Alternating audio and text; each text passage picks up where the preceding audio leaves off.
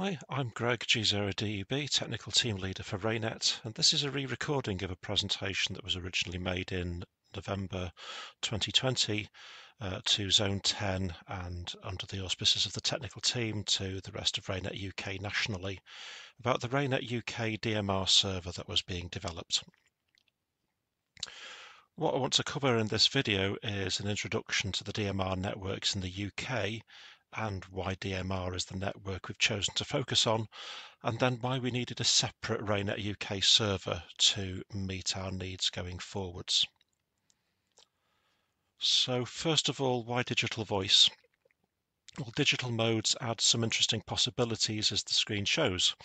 If you have an analog channel, then you have a single conversation or a single communications channel every 12.5 kilohertz, and you need a single repeater for each channel if you're running anything like a talk-through. When life gets a little more congested, then DMR, or as it was previously known, Moto Turbo for Motorola, its original inventors, splits the 12.5 kilohertz channel by time division multiple access. So that same 12.5 kilohertz channel is split in time between slot 1 and slot 2, and each user and each conversation adopts a different slot. So you can get twice the capacity through the repeater. A single repeater or talk-through unit would do the work of two, and it reduces the amount of combining equipment needed and the amount of engineering to make a dual talk-through system actually happen, which would be very difficult in RAYNET terms to manage in the analog space on 2 meters and 70 centimeters. It also was seen to bring some potential readability improvements going to digital. Normally the graph shown shows a digital cliff edge where analog fails gracefully as the signal strength goes from strong to weak, but the digital system keeps on going and going until it fails. Life isn't always quite that easy, and the cursor that should be seen at the moment, if you hover around the excellent area here on the audio quality, you'll see analog is actually seen by some as better than digital in terms of its audio quality and strong signals. But as things degrade, the digital audio quality also degrades, but at a much slower rate than analog. So you do get a potential increase in coverage area because the digital system can keep on going where analog might have got below what an untrained listener can aim for. Remember again that DMR is a commercial system and was aimed at commercial users, not radio amateurs who are used to digging weak signals out of the noise. So again, analog will keep going a little bit longer than the digital system where the computers can no longer cope. And this is something we have seen before with APRS, where received wisdom from the APRS community is that you do not get the same range on APRS digital networks compared to analog voice, because the computer needs to apply some intelligence to doing the decoding, whereas the human brain can fill in gaps in audio a lot better. But notwithstanding, digital is seen to provide some readability improvements in some areas. But having got such a wonderful digital idea, there's lots of people trying to exploit it. In the amateur space, we started off with D-Star, a amateur-only protocol developed by the Japanese Amateur Radio League, and Yaesu decided to set up Yaesu System Fusion, variously known as Fusion, YSF or C4FM. DMR, digital mobile radio, is a commercial standard and has mostly taken over digital radio in the commercial space, but there's also Tetra, which is used by Airwave. M17 listed here is an amateur-only mode, which has some benefits because it's not being written within North America, which I'll come to in the next slide. 3DV is a digital voice mode, but which started off its life aiming at weak signal HF operations or poor signal HF operations. And finally, APCO P25 from the Association of Public Safety Communications Officers, is an American system whose benefit was principally that you could run digital systems over existing analog repeaters and didn't need to rebuild your repeater networks. So there were many, many potential digital voice modes available to choose from. But why DMR? Well, those amateur modes like D-Star are generally developed with the American market in mind, and American license conditions block any kind of encryption. In the radio regulations by the International Telecommunications Union, it's quite correct that encryption between countries is forbidden in the amateur service, but the amateur satellite service is allowed encryption internationally for the control of satellites. When it gets to your local regulations and your local regulator, Ofcom have made clear in the license that radio amateurs are allowed to encrypt on demand of a user service where the information requires it. Now, those amateur modes developed with the American market in mind, like D-Star and like YSF, don't support any kind of encryption. M17, as a relatively new digital mode over the last couple of years, is written outside North America and will support encryption, but it has no hardware base. At the moment, it is a modulation scheme principally driven through small computers from what I can see. Hardware is still to follow. But those commercial radios, like the DMR radios, do support encryption and are available freely on the surplus market. And DMR started to take off as an amateur mode because of the work of the Motorola Amateur Radio Club and their DMR networks using repurposed Motorola equipment. When we did the technical survey about 5 years ago to see what groups were using for their technology, we could see from the responses that DMR had a larger installed base than the other modes. So, albeit 27 groups answered out of the 100 that were actually polled on the survey, but reflecting 5 years ago, DMR still had half the available users able to use it, whereas D-Star and Fusion were falling a little bit further behind. So to select a mode for RAYNET going forward to start experimenting with and see what the possibilities were, then DMR did seem to tick all the boxes, that it had already a small user base and would meet our user services needs. So how did this grow from those inputs from the Motorola Amateur Radio Club? Well, there are now many more networks in the UK than you may think.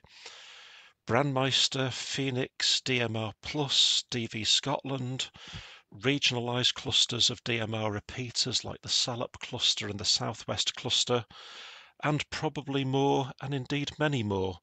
Recently, Free DMR set itself up as another national/international DMR network linking repeaters together.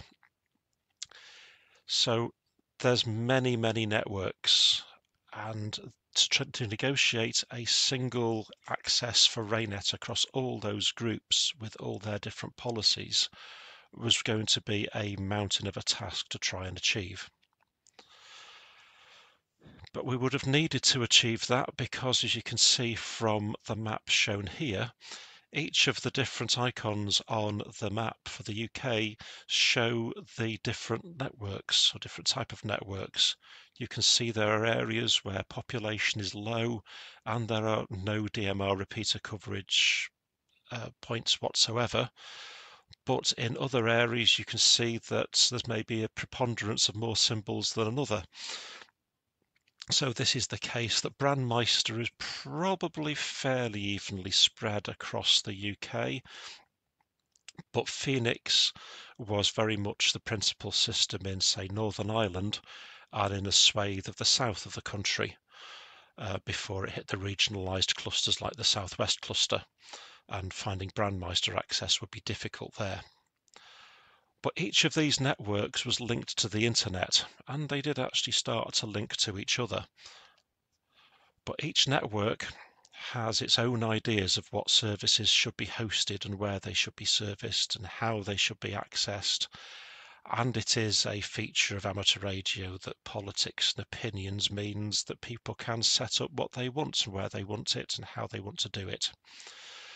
So some of those networks would gather users together by talk groups based on special interests, or would set rules up saying that a traffic on time slot 1 was intended for local traffic only and time slot 2 was for out of area or DX traffic, and another network would do exactly the opposite. So linking them together is possible through bridges, but we are having to be aware of what the different policies are in each network that gets connected to. So we asked for a talk group on the Brandmeister network as being the principal network that gave the best chance of coverage for members around the country. It was also the easiest one for members to get access to via hotspots using the Pi-Star software that was available to make a Raspberry Pi and a simple hat into a 70 centimeter access point onto the internet and into the Brandmeister network. That took many months to achieve, and luckily, by negotiation between the systems owners at the time, Brandmeister then linked talk group 23531 to the Phoenix network, so now we were more like covering 80 or 90% of the repeaters within the UK.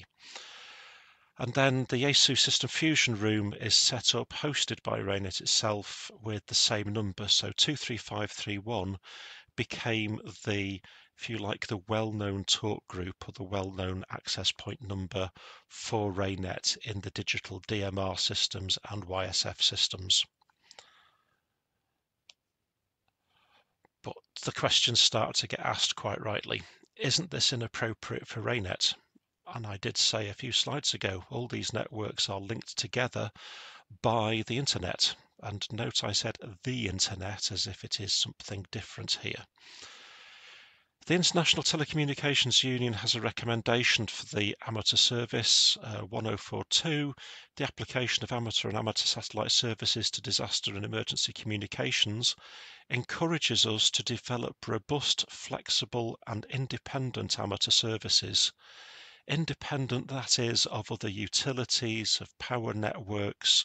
We should not fall over just because we run out of power or the internet falls over. But we can be independent. And on a trip to Friedrichshafen in 2009, our partners in the German Amateur Radio Club and their emergency communications group were demonstrating this unit, which is a small hotspot.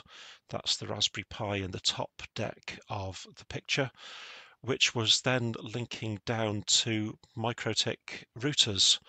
The HAP lights are small routers, roughly £60 each, I think, at the moment, but they will provide mesh networking.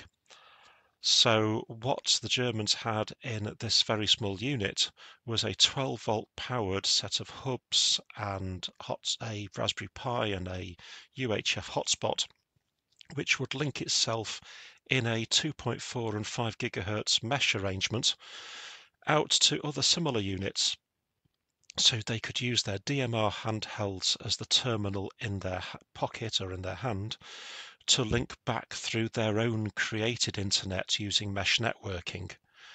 And the lower MikroTik router there linked out to more conventional dishes that you're more used to thinking of for wider area mesh networking.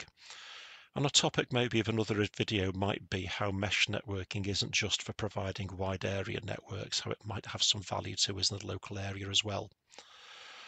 But this was a bit of a clue that we could set up a simple Raspberry Pi running open source software. At the time it was called HB-Link, now HB-Link 3, which would run and provide a DMR server. But how did we start to get people together? Because that single talk group we had was unlikely to be enough for RAYNET use.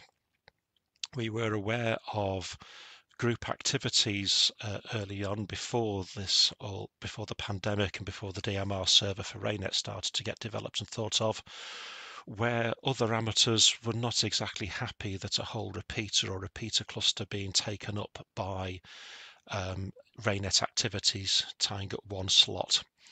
It's also noted that in some areas, some repeater keepers, it has to be, say, a small minority, are not exactly RAYNET friendly and would actively block repeater usage by RAYNET because it's their repeater after all, it's their notice of variation. However, we have another issue with repeater keepers, that they have to keep a wider community happy than more than just RAYNET. So they have to find a balance, and this is how the different DMR networks were set up. Some focusing more on local traffic, some looking at more international. And again, when you start to bring networks together with lots of users, you do get lots of conflict about what people want to hear. And the repeater keepers have to keep the peace and ensure that as many users are kept happy as possible. And that German concept, well, HB Link isn't exactly scalable. It's great for their method of deployment, which is to create a mesh network in a small area for an incident, but they've got much better links with their local groups and better standardization. So it has been easier for them to roll DMR out around the country as a concept, whereas we did not have many members apparently interested in digital voice. So how could we harness all this and make that single talk group work for us well? Well, it's a virtuous circle. By having 23531 and the Brandmeister and then Phoenix systems linked, we could set up an activity period. And once we started to get users interested, and in the middle of the pandemic period of 2020, we probably only had 20 members actually showing any interest in the weekly activity periods that were being held on 23531. But what did we do outside that? Well, if you have a dedicated RAYNET server, you have control of your own talk group numbering. You can take yourself away from the public repeaters via hotspots and do experiments and tests and maybe have more group level chats. And that builds the community and the sense of community. And as you'll see when we get to the last slide, the number of users active on the server or on digital voice modes now seen is nearly 10% of RAYNET membership, which is a massive growth from the 1% that we had less than 12 months ago. By having that dedicated RAYNET server and its own talk groups, it's also allowed us to take ourselves away from some of those issues with the public networks, as I'll call them, for the general amateur community, because it is within the rights of the different network operators to decide to renumber and reorganize their talk group structures to meet the user's needs. And there was a threat that 23531 could have disappeared and been taken off us at one point, even though it had only been allocated 2 months before, because there had been a decision to restructure. If we set our own talk group structure early, we can do it in a way that allows groups to set up their own servers and still interoperate.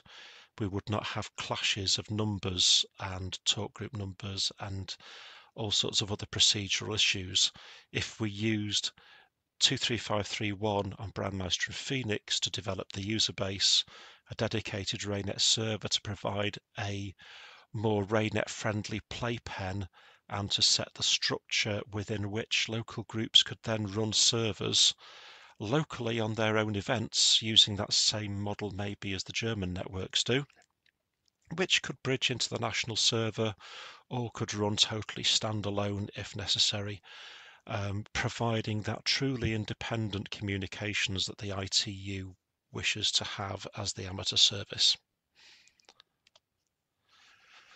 So the numbering scheme was something that we decided to set up in a way that would allow for lots of experimentation later.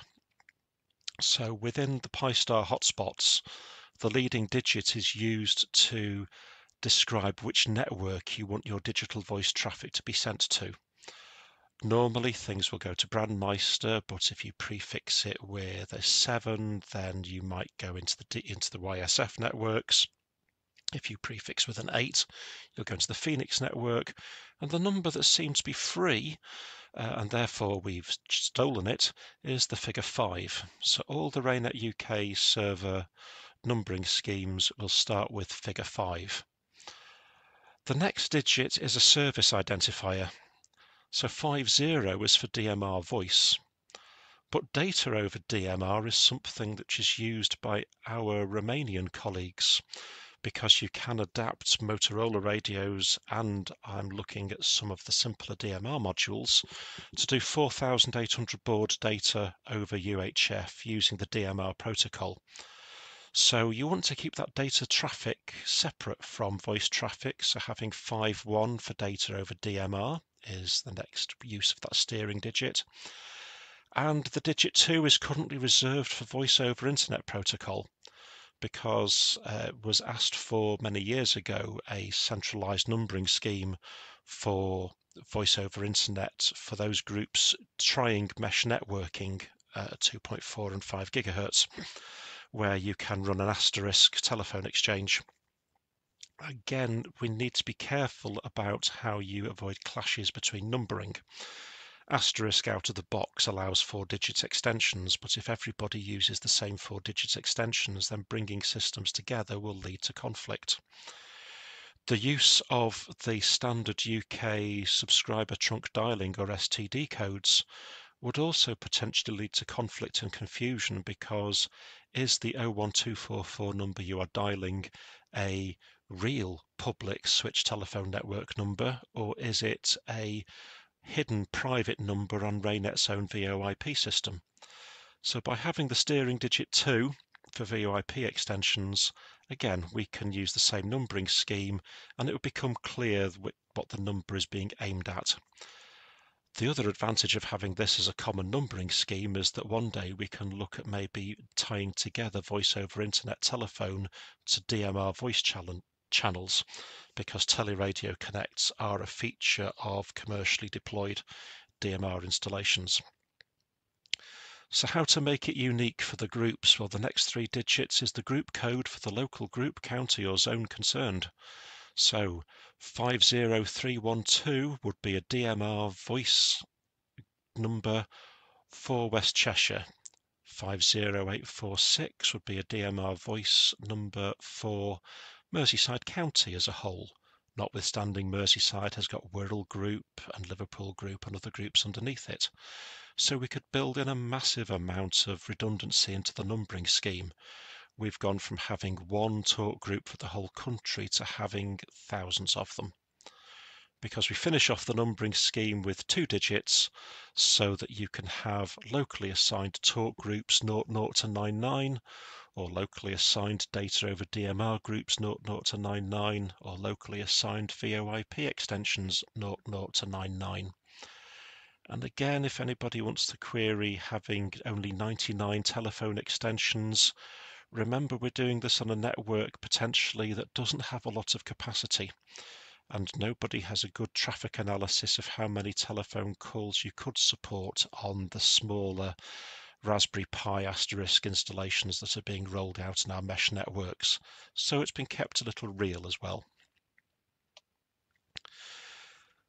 So what does the system look like today?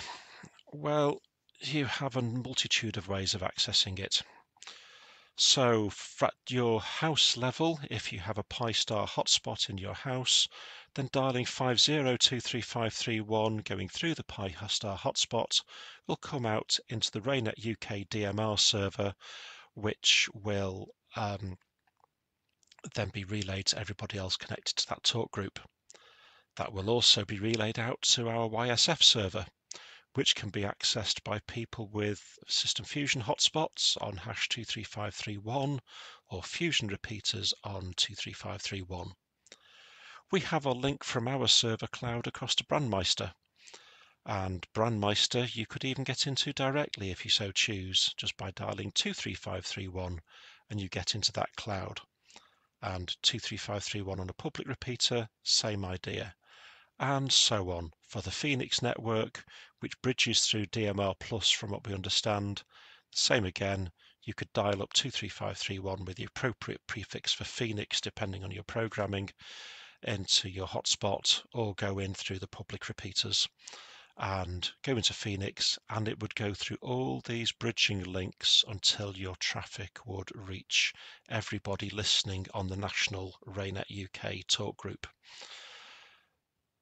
This looks easy. It is not. There are many links here that can be broken, and the best system, the system you can trust the most, is the one you maintain. If something goes wrong in the Phoenix system or between the bridge between Brandmeister and Phoenix, RAYNET UK has no control over it, so we are encouraging people, if they can, to set up hotspots, to experiment, to get the full advantage of having all the 50 talk groups that are available to them through the RAYNET UK DMR server, rather than just being limited to the single 23531 on the public networks. But they're all there, because we also have to recognize that in some areas you cannot take hotspots. It may not be appropriate or practicable for you to do so, but being able to call up on a public repeater and see if you can get an answer from anybody else in RAYNET if you require some assistance is a facility still very much worth having. So it's very much a developing system. Over the last few months of testing, there have been many learning experiences. Nothing ever fails, we've just learned from it. For example, somebody doing an innocent click of the push to talk on their radio at one side of that cloud might only be a half-second burst of transmission, but with every bridge that RF gets passed over to get between the networks, then that half-second grows to being a 1 second, 1.5 second, 2 second blip before it reaches, say, the RAYNET UK server from Phoenix. That 2 seconds doesn't seem like a lot, but the digital systems do have some delays in them themselves.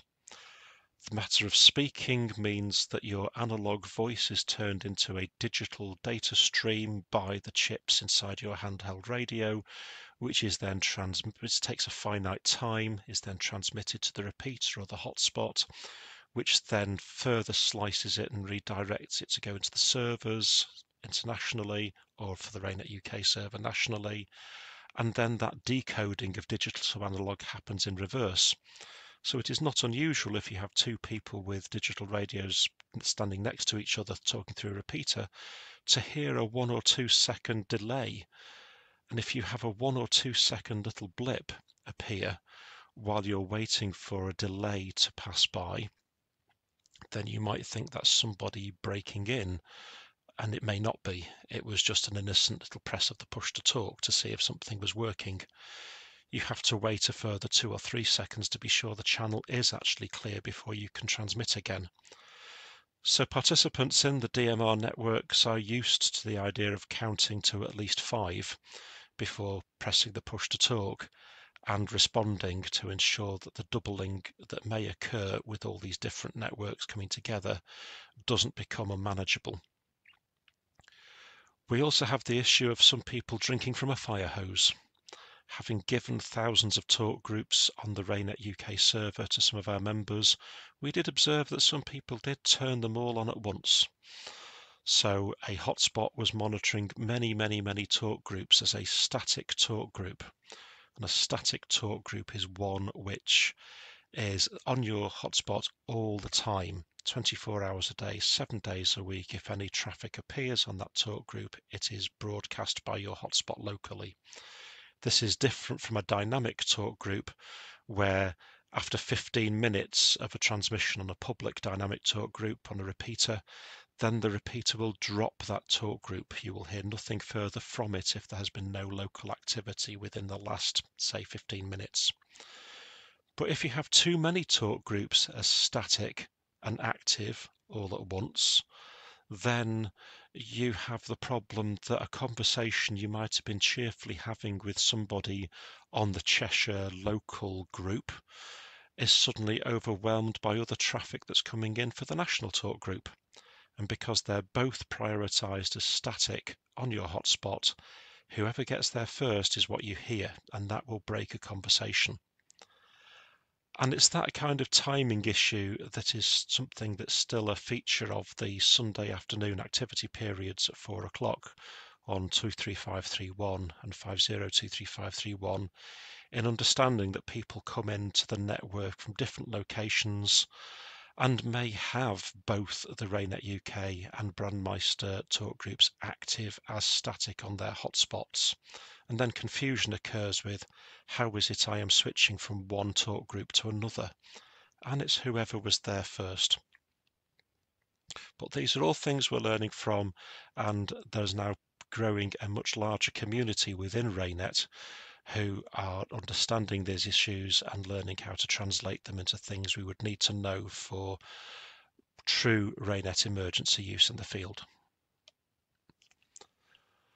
What I do have to say is that this absolutely does not replace analog. The technology survey of 5 years ago showed there were still many areas where 2 meters FM still met the user services needs, and that will always be the case. And digital is not necessarily going to take over the entirety of RAYNET operations, not for many, many decades probably to come. We are RAYNET because we have a wide range of tools in the toolbox and can use any of them as appropriate, from HF data, HF voice, Morse code, 2 meters FM, digital modes, everything remains in the toolbox. But within that spread, there were groups who wanted or needed direction in what to do to drive their digital voice investments and training. And the current plan is hoped to provide a framework for those groups who want to do more and help them to link together nationally. Because if you have a group with only 2 people interested in digital out of, say, 20, that's probably a very lonely place to be. But by providing the RAYNET UK server, we've provided a place for those of a like mind and interest to experiment outside their groups and help grow this service. And to end with this point of growth, less than 12 months after the RAYNET UK server was set up, and indeed getting talkgroup 23531 allocated on Brandmeister, we've gone from a handful of stations to nearly over 169 stations on the RAYNET UK server, and over 260 member call signs heard across all the DV networks. So that's a massive growth and is well over the 10% of the 1,700 members approximately in RAYNET at the time of recording this in May 2021. So that growth has in no small order been facilitated by the activities of everybody in testing, playing and enjoying themselves and practicing with servers and trying all sorts of other methods to access this, and shows that our interest is in keeping this going and in trying out new technologies which might be of advantage to us in emergencies going forward. So with that, thank you very much for your attention. If you like the RAYNET UK YouTube channel, then please do hit like and subscribe to the channel. More videos will be forthcoming reflecting all the range of activities that RAYNET members will be getting involved with.